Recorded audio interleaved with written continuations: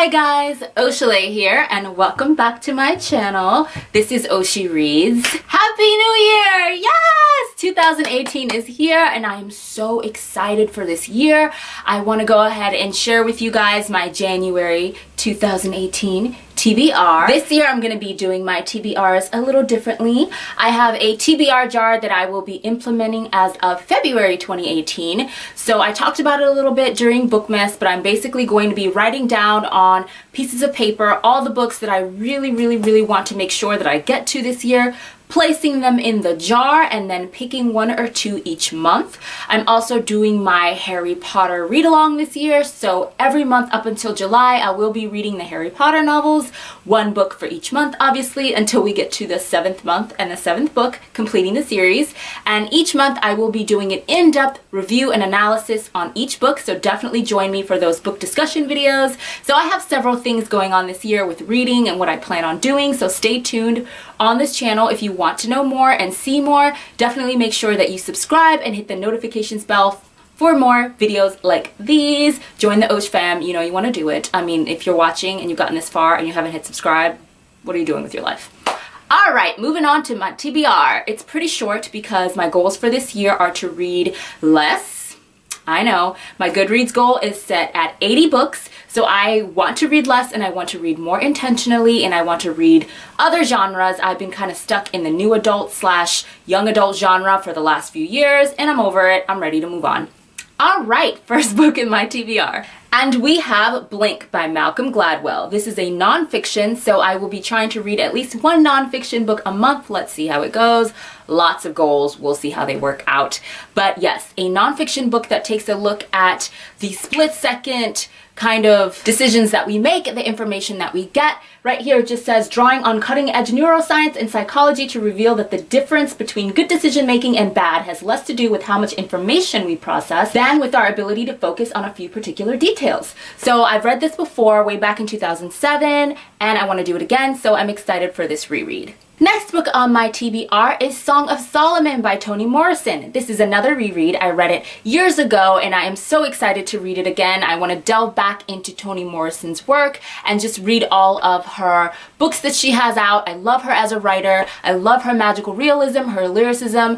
I just love her. I cannot wait to dive into this one. This one basically follows a teenage black boy and his struggles to kind of make it, all the challenges that he faces, the family dynamics that he's coming from, and kind of how the chips are stacked against him, but he's got to try, right? This one is definitely a read I'm really looking forward to, and I am excited to explore more magical realism in the books that I read.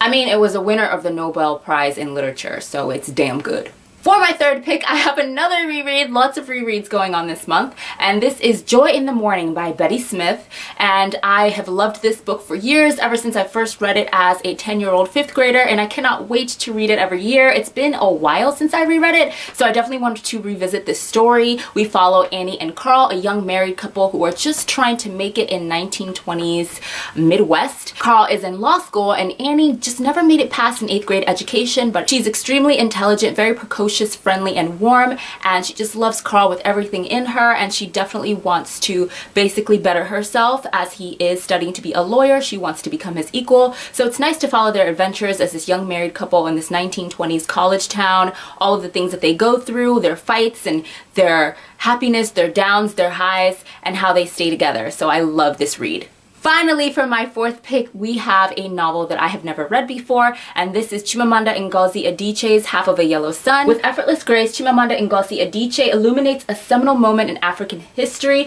Biafra's struggle to establish an independent republic in southeastern Nigeria during the late 1960s. So, as many Nigerians know, the Biafran War was a huge deal and definitely affected a lot of our older family members, especially if you lived in the southeastern part of the country. That war was just brutal, and there are still so many effects felt from it to this day in Nigeria. I don't know much about it as I did not spend most of my formative years in Nigeria. My family moved here to the United States in 1994, so there's a lot about Nigerian history that I just don't know because I didn't get a chance to learn it. I didn't go that far in school in Nigeria. So I definitely want to delve more into my country's history, and this fictional novel is going to definitely give me a deeper look into what was going on during that time in Nigerian history. And last but not least, yes, I have a young adult novel, my only young adult novel pick in this bunch, and I am so happy for it. And this is Kristen Cashore's Jane Unlimited. Now, I hauled this way back in the summer, and I haven't had a chance to read it yet.